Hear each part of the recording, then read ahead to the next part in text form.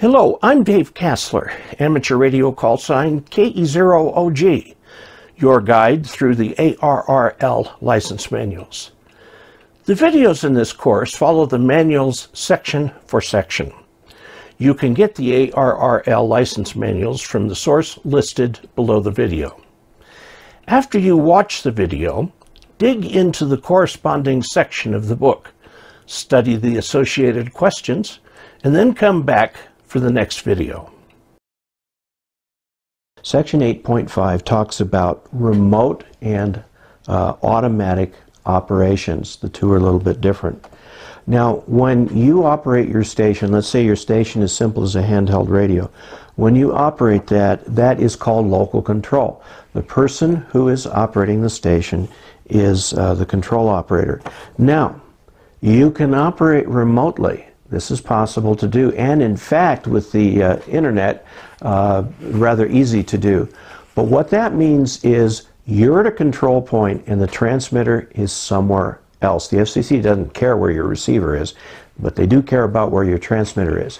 The reason that they mention this in here is because from the control point, wherever it is, you must have complete control over that transmitter. So that if something goes wrong, you can take it off the air. Now, you can control it directly, wireline, you can use a radio link to do it. There's lots of different ways of doing it. The internet is popular right now. Now, that's remote operation. You're in control in real time. Now, let's take automatic operation. Automatic operation is where you have something that will operate without you tending to it. Let's suppose you own a repeater. That repeater is going to identify itself when it needs to, probably in Morse code over the top of a conversation.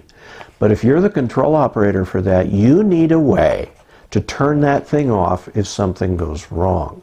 Okay, but the automatic operation means that it operates without you having to tend to it all the time. Now, if there are issues, you're not off the hook. If there's a problem and the repeater no longer responds to your command inputs, you need a way to get there and physically turn the thing off. Now, there's different rules for data. With data communications, you can do store and forward kinds of things. The thing that comes to mind is the digipeater. A digipeater is a 2-meter or whatever station that will listen to somebody's packet and then retransmit it. And retransmit it where other people can hear it.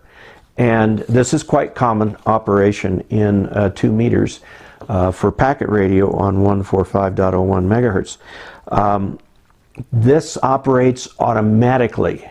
It automatically retransmits those packets. It automatically identifies itself. You don't have to be there, but if anything goes wrong, you do need to be able to shut it down. There are other things that operate automatically, for example, mailboxes. It is possible on certain HF frequencies using Pactor 3 to get into mailboxes, but generally those things need to be set up in advance. Now, if I have my packet station up and someone calls to KE0OG-2, they will get into my mailbox. And they can leave a message, they can read a message that I left for them. And it's pretty cool.